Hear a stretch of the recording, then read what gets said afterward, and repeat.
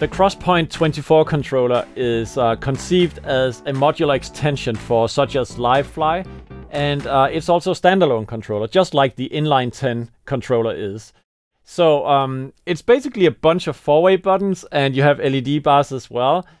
And I could say the same thing about this controller as for many of the others. So instead I want to focus a little bit on what I actually did on the configuration here, and maybe teach you how you can color code the keys and to send a signal to you during operation that will help you to distinguish the different things when the OLED displays is not enough.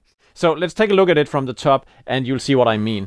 So I set it up so that I basically execute macros from an ATEM switcher on the top row. You see all the macro names, and that's not really what I want to focus on today. But you can see if I press this one, it's running a macro, obviously, and it's changing some sources on the program and preview.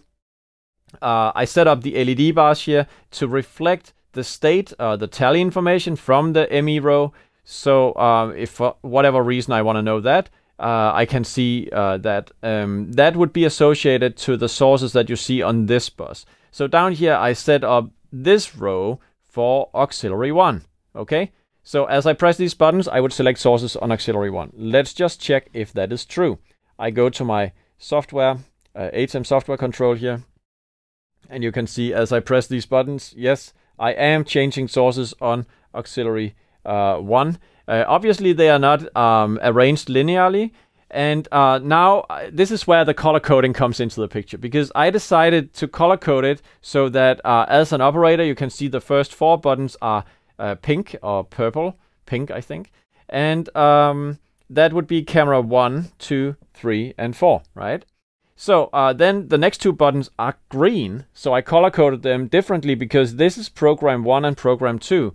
Then I have media player 1 and 2. Then I have clean feed 1 and 2, and super source, and finally bars on the auxiliary 1 output. I think that's pretty useful to have color coded so that you easily, when you're sitting there, you can easily hit the right button. You can always read in the OLED display what it is. But I would claim that it's a little slower process for the human mind to first read what it is.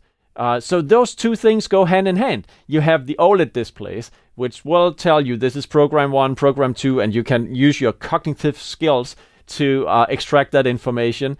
But when everything is intense during live production, you probably want colors to help you. So how did we do it? And I'll show you.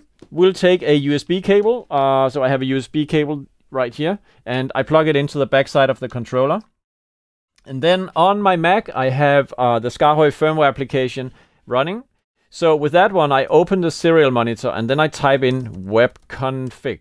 And actually, it was already turned on, so I'm just doing it again. It will give me an IP address, and this IP address is now being copied into a web browser. So right there, I copy it in, and it loads the web interface on the controller live. So we can now look at how this whole thing has been configured. For instance, how did I actually set up a button for macros? I just click this one and you can see, okay, so I select an ATEM action called play macro, number 1. And that's the same thing I did for 12 buttons, okay?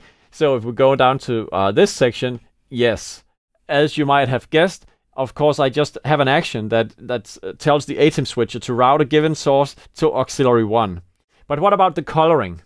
So it goes in 2 steps, because notice that these 4 buttons have only information about the auxiliary 1 source they are going to route. No information about color. That information is included in section 3, which is like a meta element that will then apply a setting to the whole section below. And in that section, you see that I insert an action called system local color, pink. Okay, so this is why those 4 buttons are becoming pink. So why would another 2 buttons be green then? That is because if you go to button 5 and 6, you see that I'm not only routing program ME1 program and ME2 program to auxiliary 1, I'm also setting a green color with my local color action. So I'm overriding the pink color being set for the whole section. And absolutely the same thing is true when you go to section 6. Here I have again purple as the main color, the base color, but if I enable these 6 items, and by the way, to enable those items, I just hold down the shift key and select them. You can see that for those 3 buttons here, I choose amber and rose as the color I want to set here. Now, just a fun thing, try to change this live, because quite often when you configure your controller, it's really neat to have access to this local interface so you can tweak things live. So if I go to section 3 and section 6 and enable those 2, I can change the default color, the purple color, to something else. Let's do that. Let's change it to mint. Yes, mint. Okay, so I'm now pressing save, and then look at the panel. Okay, so I was a little bit too slow to change for you, but you can see that those purple colors are now mint colored. Let's just quickly change it to something else. For instance, dark blue, save, and bam, there you go. It's instantly blue, because working with the web config and the local web interface in the controller will apply the settings immediately. And the same is true if you wanted to change the source. So for instance, if I went to this button and say, no, it's not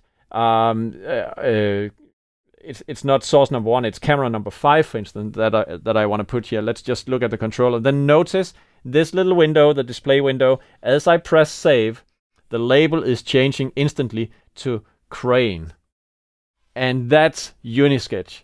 In the local configuration interface, you also have it globally on core.SKAARHOJ.com for long-term configurations. But what we just did is probably what you want to do in the field when you are at a show and you just want to tweak your controller to match the conditions you are in at the moment. Let's get